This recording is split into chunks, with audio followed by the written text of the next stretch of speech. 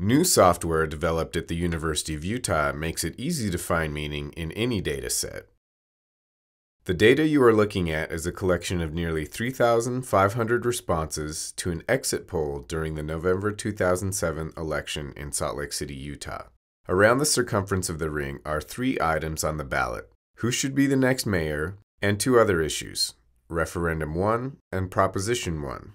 Underneath each issue is a bar chart showing the percentages of how voters responded in each category. Now let's see how it works. Say we want to only look at a certain voter population, for example, those within a certain age group. We do this by dragging the attribute label age into the area outside the ring and choosing one of the values, for example, over 65. After we put the icon in the center of the ring, the percentages on the ring move to reflect the data of the voters who are over 65. We can further explore the data by dragging any of the other categories onto the canvas. We drag internet usage to the window and select option No Internet Access.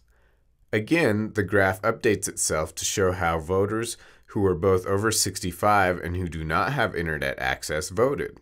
If we remove age from the center, then the chart changes to show only those voters who do not have internet access. We can add any of the categories to the ring to view any of the data collected in the exit poll. For example, if we want to see how people voted with different education levels, we simply drag education level onto the ring. We now see of those people who do not have internet access, over half did not graduate from college. In fact, there's nothing in our program that is tied solely to election results. If we simply want to see personal information about the survey population, we can add things we are interested in to the circumference.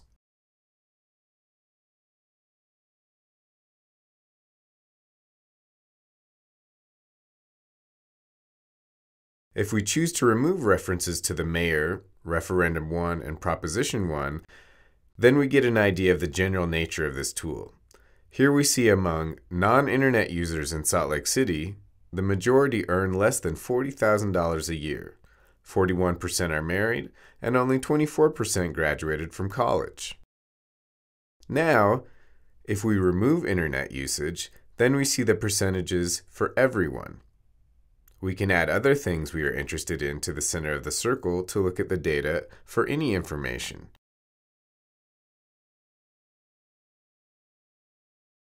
We could have used traditional data analysis tools to do this, such as a spreadsheet or graphing software.